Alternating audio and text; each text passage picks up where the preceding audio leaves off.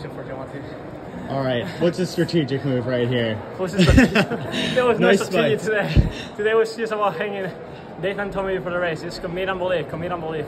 And if in the starting line, I was just repeating that for myself.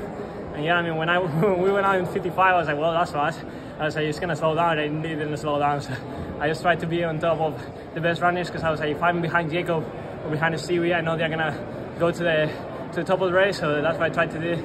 And in the last 100, I was just catching bodies and trying to, get in the middle. But yeah, it was a very long straight for me. On my 5-second personal best, 4th in the world, I think I couldn't have expected that this year. And seeing myself there, that tells me that I can do a lot more in the next years, and I can be a contender for the Paris Olympics and the next World Championships. I heard you say to Ray that you thought you were going to get a medal. Yeah, I mean, I was catching everybody, and I was like, well, people is dying, so I've been saving energy until the last stretch, and yeah, I mean, I saw it so close, but it's good to have another Spaniard taking it. I think the 1500 in Spain is in a very good spot right now, and I think we're gonna, be in the finals for the next years, and we're gonna fight for the medals. We've joked before that you're a great tactician, but now it seems like you can run fast. Did you know that you had a 3:30 in you? Well, yeah, I mean, I didn't know if it was 3:30, 3:31, but I definitely knew I could run fast. Yeah, I mean, I'm a good tactician, like you said, but in this type of races, there is no much tactics. It's just about who has the biggest balls, I guess, or who has the best fitness. And yeah, I mean, the top 3 today. So. Did you look at the clock? Have you ever seen those numbers before in the middle of the race? I think you guys went out in 151. I definitely look at the clock. I was like 2:34 for the 1100. I was like, Mario, if you run 56, that's a 3:30. And I wasn't thinking about running 56. I was just thinking about passing people. And when I saw 3:30, when I crossed the finish line, I was like, wow, like that's a race right there. What does it say about the 1500 that you can go from NCAA's not winning it and then come and get 4th in the world and beat champions and guys who run super fast? I mean, are you not entertained? I think the 1500 is the most entertaining event in the world.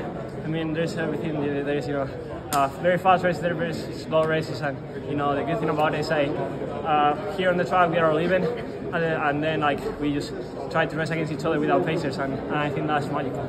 We've seen guys, you've been racing since January, February indoors. We've seen guys sort of slow down and run out of steam. How do you keep going and run your best race of the year in the middle of July? This last Bejoy I think the good thing about Bejoy is he knows how to measure the workouts, and I haven't worked out very hard this year because I was racing so much.